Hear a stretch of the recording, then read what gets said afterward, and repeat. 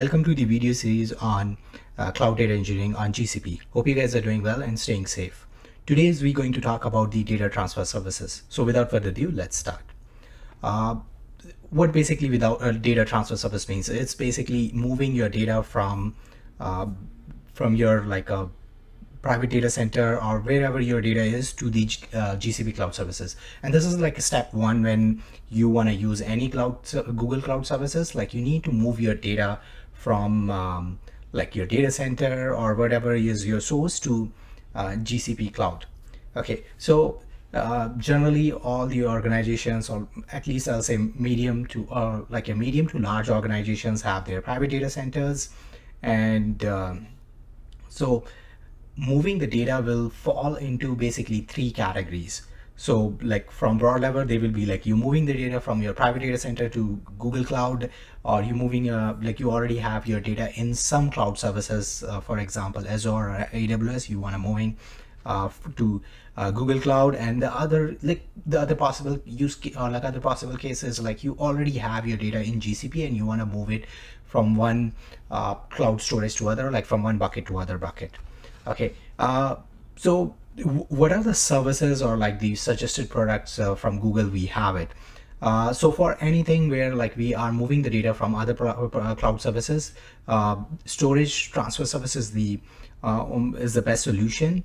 And if we moving from one bucket to other bucket in the cloud storage, then also storage transfer services is there. And now like when we moving the data from private data center to Google Cloud, there are like few other factors which we need to consider, and based on that we picked our services. So the factors which we need to consider when we're moving data from our private data center to Google Cloud, there are like a few things which we need to consider. The first is the bandwidth, like what's our network bandwidth, like how fast we can transfer. That's one thing. What's the size of our data, like how big is our data, what's our timelines, and the most important is like what the cost, the price, what we can afford. So based on these factors, like moving the data from private to Google Cloud can be done like three ways. So for example, let's say if we have enough bandwidth and our data size are less than 1 terabytes, we can use gsutil, like it's a command line application where we install it like on our systems, and then we transfer data using like command line, like a copy from like your private data center to like from private data center computer to the bucket. Okay, the second is like if let's say we still have the bandwidth but our data size increased, it's more than 1 terabytes and it's less than like 20 terabytes. So in that case, like we need to use storage transfer services. So storage transfer services, like you can see, is used in multiple situations when we are copying the data from other cloud services, when we copying the data within cloud services, and also like if data size is more than 1 terabytes, then and we have a good network, in those situations we can use storage transfer services. And there is like third situation, or let's say we don't have enough bandwidth. Even let's say we have the bandwidth, the data size is very huge, and let's say it's more than 40 terabytes or 100 terabytes. In that case, transfer application is the best option to do the data movement from our private data center to Google Cloud. So we'll look in all three in details. So the first one is the gsutil. So gsutil is mainly for smaller transfers from your on-premises data. So so when we say smaller transfers, it is anything less than 1 terabytes, but you will be like, okay, 1 terabyte is a big data, like it's a huge data. But compared to other, like if you compare it to petabytes and all, like it's nothing. It's small, like in sense of like if you're a big organization, 1 terabytes of data is not a very huge data for you. So in those situations we can use gsutil, which is like a standard tool of command line, which we can use for any which we can use over the enterprise network to copy stuff from our private data centers. Or even like if like when we are exploring this thing, like gsutil is the only I'll say not only, but like gsutil, like we can explore. We can't explore for example, transfer appliance we can't explore.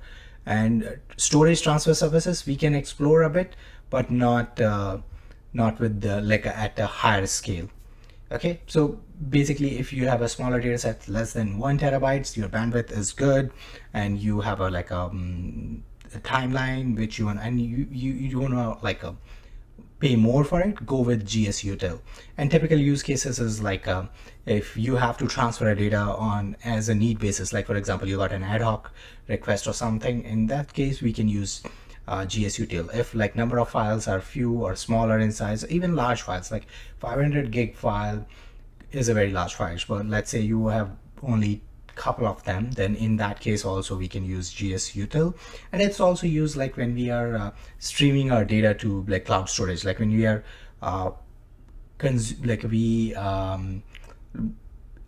we are consuming the output of a program. In those cases also gsutil can be used. And the one thing I want you guys to keep in mind, like when we are considering large data sets, like 500 gig is a large data set, and let's say it's a like a lot of, or even small files, let's say we have thousands of small file of 100 MB. So in those cases, like we should use gsutil -m, not just like gsutil cp. This will create like multi-threads, and like a file will be copied in parallel. If you don't use this option, then it will go sequentially. We'll see the demo of gsutil in a while, and like in some time, but we don't have a large data set, so we won't be able to use this -m option. But like this is like a very good thing to keep in mind. The next thing is like storage transfer services for large data transfers of on-premises data.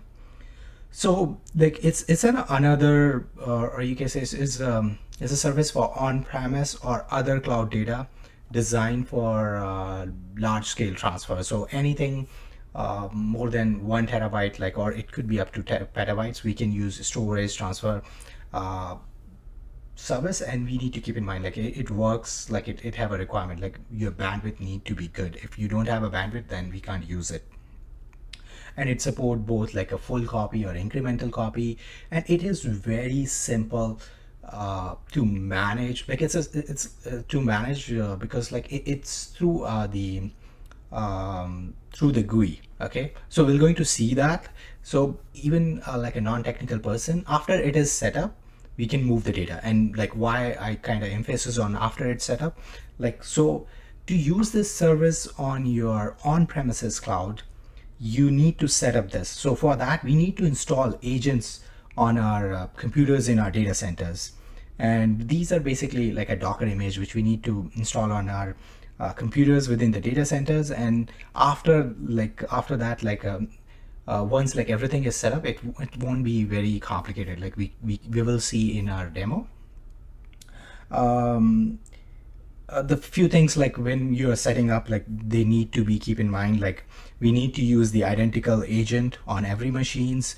More agent means like more speed, and the bandwidth, like bandwidth should be there. Like that's I'm facing, like if you don't have bandwidth, we can't go with this service. And why, like, let's say we copying the data from a private data center to Google Cloud, and our data center is used by some other applications too, like let's say some ongoing applications. So in that case, bandwidth might be shared, and it could be a challenge.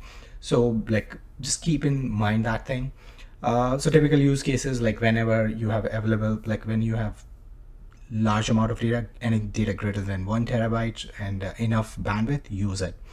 And also, let's say you don't want to like you don't want users to run like command line gsutil tool, or like assume like they're not comfortable with it, they're having challenges. So in those situations also we need this. And it's have like its own like a as I was mentioning, like it have its own built-in capabilities, like we can get error reports, we can record all those things, and it can be run on a recurring basis on a schedule. While like gsutil, yeah, you can run it, but like it won't be like through a cron job or something, which is it won't be that reliable as compared to storage transfer service. And the last one is the transfer appliance. Transfer appliance is an excellent option when we don't have a higher bandwidth, and and assume like to get that bandwidth, like it's going to cost a lot. So in that case, like transfer appliance is an excellent option, and it's all an excellent option in case of like if our data size is huge. In those cases, I'll say go for a transfer appliance. And so typical use cases, like our data center is in like a remote location, let's say somewhere in our north, and we have some challenging with the bandwidth. In those cases, yeah, we can use transfer appliance. And those are like, even if we have bandwidth, but assume like we have like a very strict timeline. Like for example, if you have to move within a month or so, in those situations, transfer appliance is a good option too.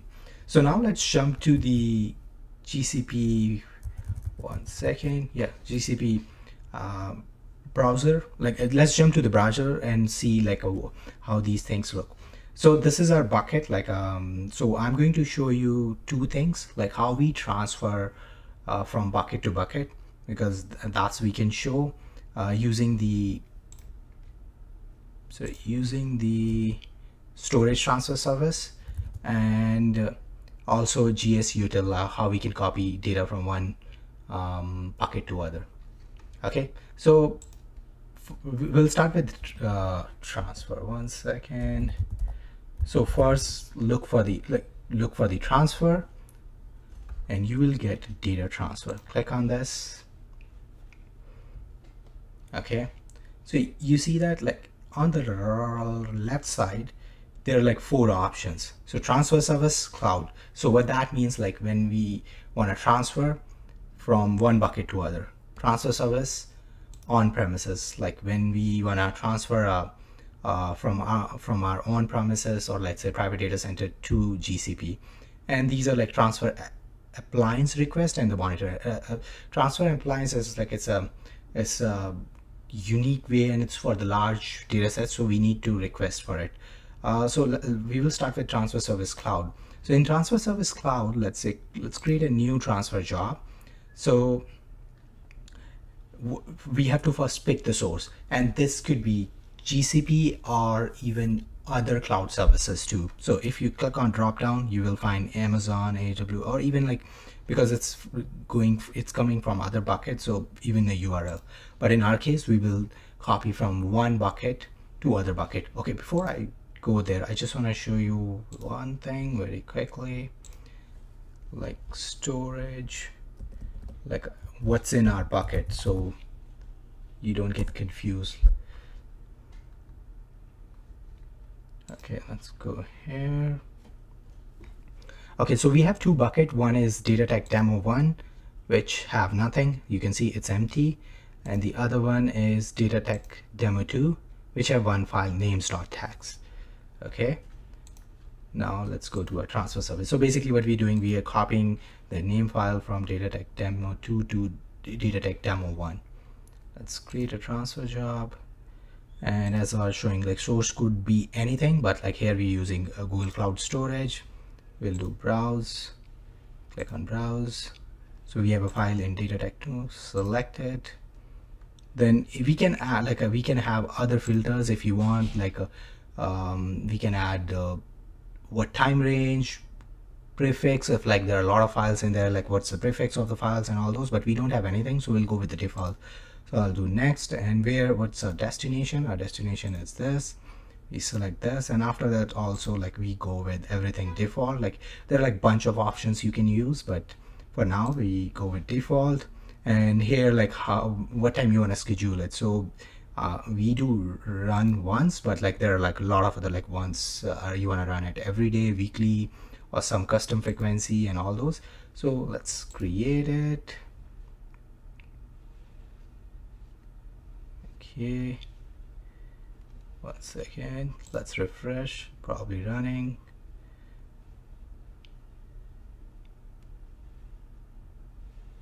Yep, so you can see it's running, in progress. And we can go to our storage just to check like if something, because it's a small file, so it should be done by now. So if we go here, DataTech 1, So you see we have names.txt.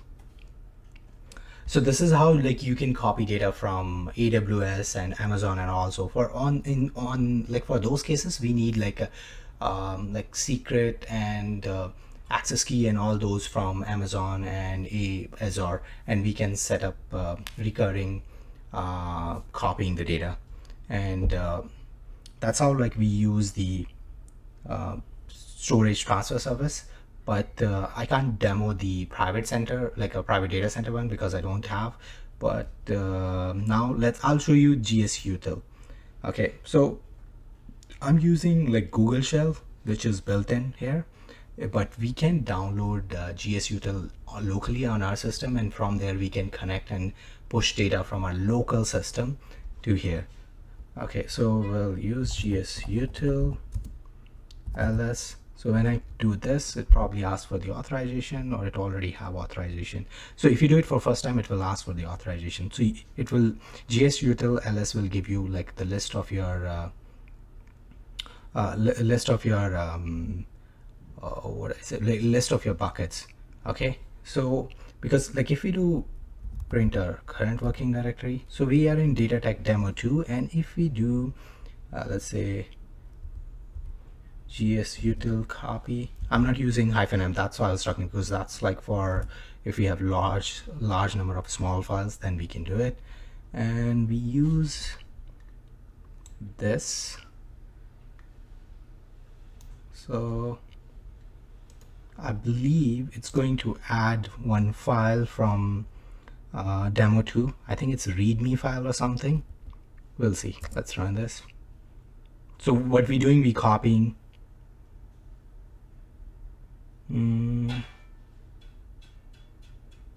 Oh, 1 second. If we are copying, we need to tell the file type too. So it's my bad. It should work now. 1 second. We need to put star because I don't know what's file in there. So let's do this.